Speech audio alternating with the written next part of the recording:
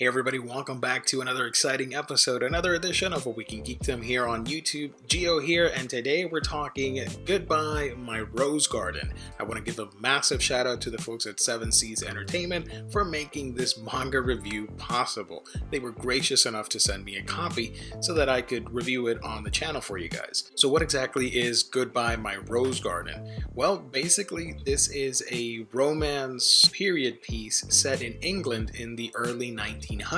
In this story, we are following a Japanese maid called Hanako as she travels to England looking for her favorite author because she is a massive bookworm and wants to write novels of her own and wants to venture into that world of literature. And she is employed by a young noblewoman called Alice. Now, the plot twist for this series, or the hook that people don't see coming, because I had no idea, is that as the two become friendly with each other, you know, it's a fairly standard relationship between the noblewoman and her maids and servants and all that stuff, but they grow closer. There's a friendship that forms. There is a request on Alice's part for Hanako to kill her. I didn't see that coming. I had no idea, and I was intrigued. I'm like, okay, you got me from that setup alone. You see, the story goes more in depth about what it's like to have feelings that are not aligned with the standard of the time. The two characters obviously share romantic feelings for each other, but the time period simply doesn't allow them to just openly admit it and not be critiqued. So I do like that aspect of the book, that it goes into that territory and it gives us something different. Obviously the series is set in the early 1900s and we're in 2020. Not a lot has changed, and yet a lot has changed, if you catch my drift. When the story begins, Hanako is following in the footsteps of her favorite writer, Victor Franks, and she is desperately trying to meet him, but of course is turned down because of her social status, her gender, facing the sexism of the time. Of course, these characters foolishly questioning her ability just because she's a woman, and instead advising her at a bookstore to, continue on with her life and do something else and be something else, but that's not what she wants. Frank's material has allowed her to find the courage to follow her own dreams and wanting to be an author. Of course, Alice happens to be in the library and picks this up and offers a helping hand in employing her as her maid and sort of jump-starting this adventure for this book.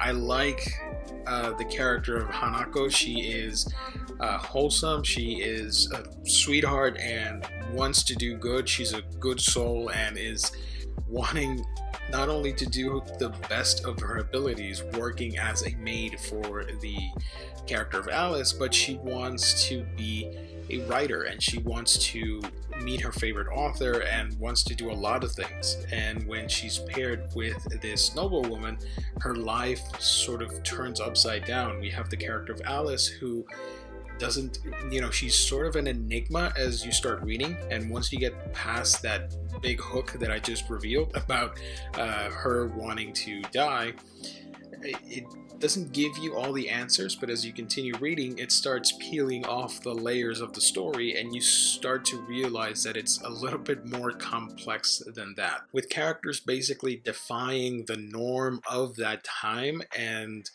doing things their own way while also facing the backlash of, the public of that time. The story and art are done by Dr.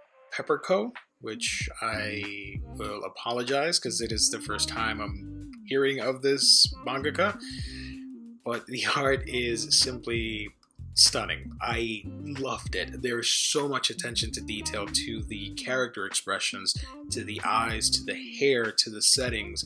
Of course, the rose garden itself that Alice keeps is very beautiful. All the scenery, setting it in England gives you an opportunity to do you know, you do your homework and you want to bring your A game, and if you're going to do a series set in the early 1900s, the art has to reflect the beauty of the architecture, the gardens, all those stores, the clothing, the time period has to match. It's going to be different than if you do a series in another country, if you do a series in Japan and all that stuff. So on that aspect, the art, just A+ material in my honest opinion. I really enjoyed it. It's fantastic. The character designs are easy to identify, look at, and enjoy. Everybody's distinct and beautiful in their own right. And the character of Hanako is probably my favorite from the story, simply because of her good-natured spirit and how she wants to do good. She has this conundrum that presents itself with Alice, and she wants to figure out how she can fix that. She agrees and sort of develops this admiration and this blossoming romance, I guess, with the character of Alice, but she wants to fix things for the better. Meanwhile, the character of Alice, you see this pain and resentment and tragedy to her.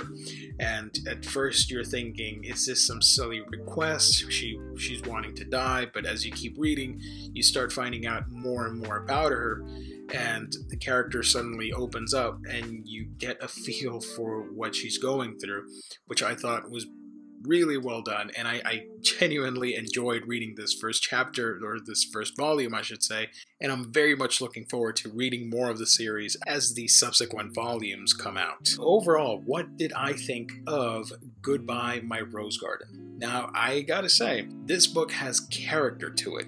All the individuals presented in the story, they're real. They don't seem like exaggerated caricatures. You have these two wonderful characters that are going through totally different experiences. Even though Alice is a young woman, she's still experiencing grief and depression and tragedy.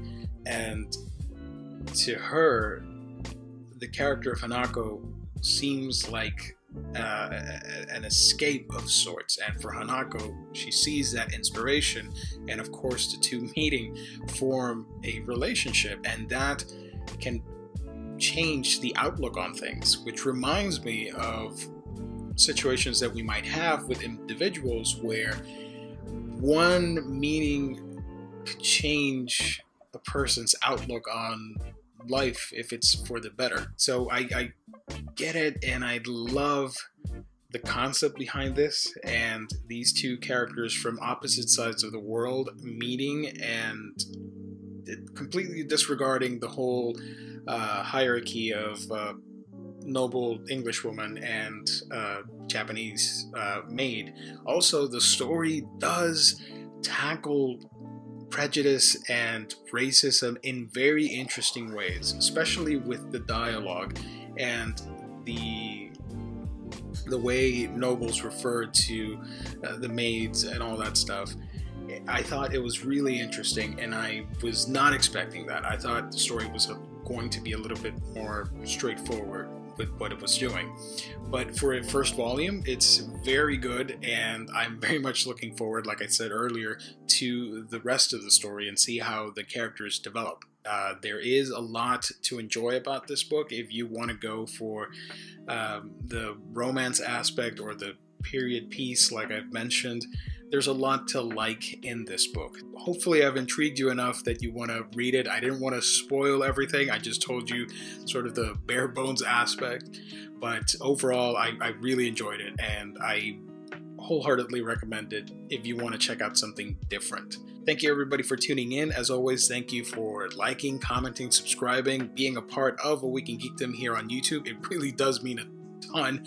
We passed the 2,000 subscribers as of this video, so I'm super excited about that. I didn't think I could do it, but I gotta thank everybody. It does mean the whole world to me. I know it's a small number compared to a lot of people, but for me, it does mean a lot, and I am super excited about the future of this channel and for it to continue growing. Of course, a massive thank you to the folks at 7 Seas Entertainment for making this video and a whole bunch of other manga reviews that I've done, for making them possible. That I'm I'm always humbled and flattered that I get to do this. Thank you, everybody, for tuning in. Remember to like, comment, subscribe, hit the little bell icon here on the channel so you know when new videos pop up. What else? I'm probably rambling. I'm sorry. Follow Geo's Arcade. I made a second YouTube, which is all about video games. So if you want to check that out, link in the description below as well. And that's about it. Yeah, I've got to go. Thank you, everybody. I will catch all of you on our next video.